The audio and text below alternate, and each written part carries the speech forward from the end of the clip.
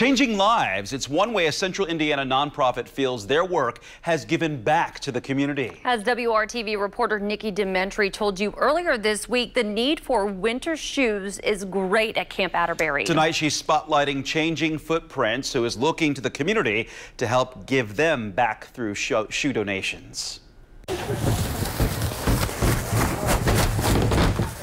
Brad Jackson is a retired teacher. Cowboy boots. We love cowboy boots. He spends much of his time now giving back. When a load comes in from somebody, sometimes we go through and find something that we're looking for that day to fill that order.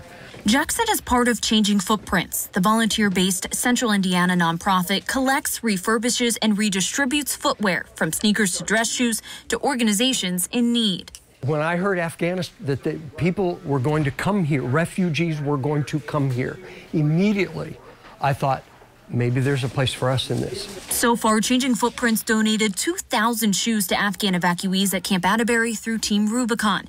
Now, the mission is to provide another 1,000 pairs of winter-ready footwear to the remaining 5,000 evacuees on base.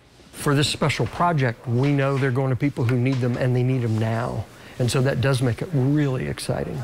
There are about 4,000 shoes in these garbage bags. Now, the hope is that some of these shoes, maybe 400, 600 of them, go to men, women, and children at Camp Atterbury. It really is full circle. 16 years ago, the nonprofit was started by Bob Broughton and a colleague after they saw a news story on Afghan children without shoes. And here we are 16 years later, and it could be some of those same people who are now going to be immigrants to America, and we have our opportunity to help them here in person. It's a great opportunity.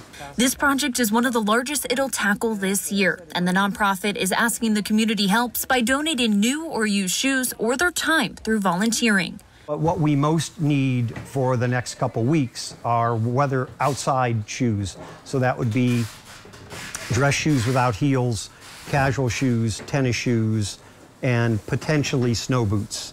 This year alone, Changing Footprints is providing 75,000 total pairs of shoes statewide. And by next August, the organization is on track to donate 500,000 shoes since it started. Yeah, we do feel like we're helping change lives. There are so many organizations out there that are doing what we do in their own area, but we're proud to make a difference. Working for you, Nikki Dementri, WRTV. Changing Footprints asks those who would like to donate shoes to help the cause to do so directly at their drop-off locations rather than to armories. We have drop-off locations and how you can sign up to volunteer at WRTV.com.